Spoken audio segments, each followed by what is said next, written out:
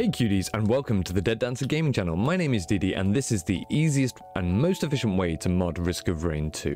Step 1. We're going to open our browser and head to thunderstore.io, the main hub for modding Risk of Rain 2.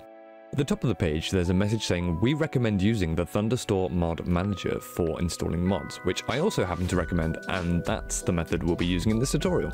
Click that link and it will take you to the Overwolf download page.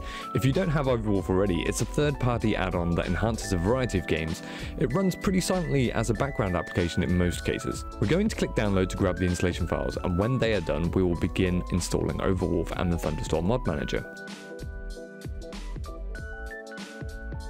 Alright, on to step 2. Open the mod manager and it will ask you to select a profile. I already have a profile for my Twitch stream here, so for the purposes of this tutorial I'll create a new one like you will be doing and we'll call it tutorial.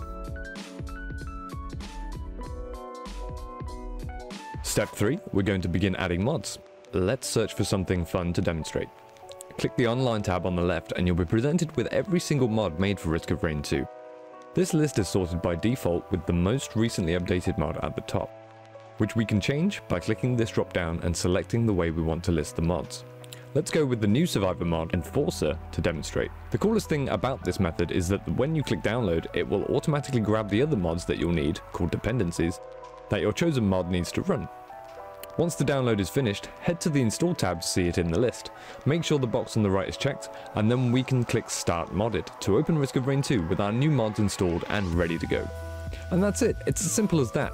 Couple of things to note: anytime the base game gets updated from Hopoo Games, it will more than likely break most if not all the mods you have installed, so you'll have to wait for the mod developer to push an update in order to play with it again. If a mod has an update, you will get a notification the next time you open the mod manager and it will prompt you to install the update for your mod. Secondly, most of these mods are created for free and in the spare time of the people that made them. This means that the mods are likely to be a little buggy at times, as they haven't undergone the extensive testing the base game has gone through. So be aware that problems may arise.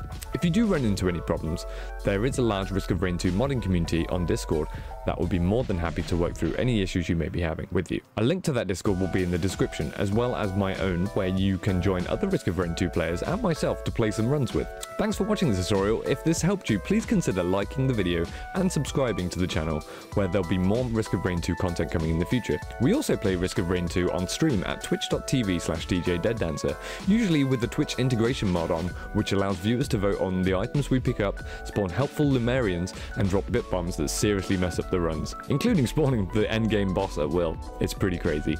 Thanks for watching cuties, I'll see you in the next video.